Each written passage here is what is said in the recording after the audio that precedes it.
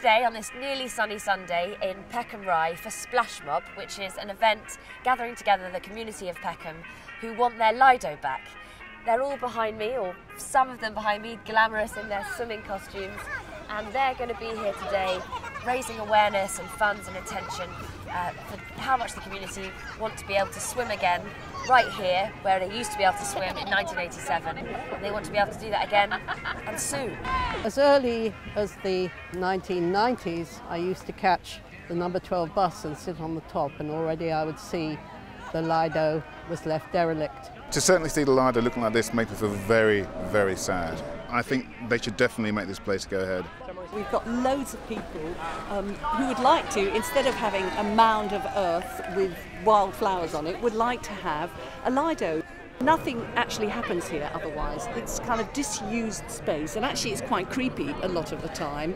And of course we've got the amazing 1930s or 1920s fountain that used to be there. So this is a really good community endeavour, and I'm backing it 100%.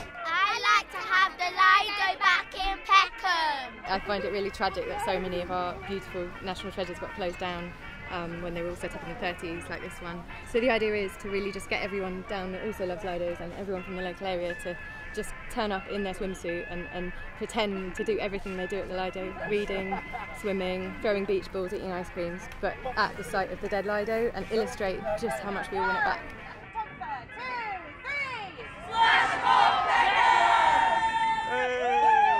What's the hope that in a dream world, what will happen after today's event and in the near future? I guess the idea is just to tell the world that Peckham wants its Lido back, and that illustrate the lack of the Lido, and that times come. There's a tidal wave of Lido love across the nation at the moment, not just in Peckham, but in Tyler in Scotland and Ponty in Wales. Everyone's campaigning. This is all about community spirit.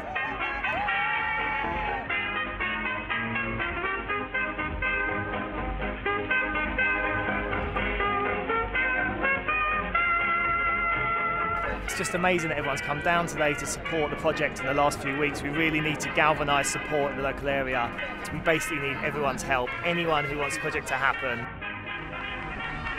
Cheer up and smile, cheer up and smile, good times are coming to stay. Just keep swinging along, singing this song. Skies will clear up if you only cheer up and smile, cheer up and smile.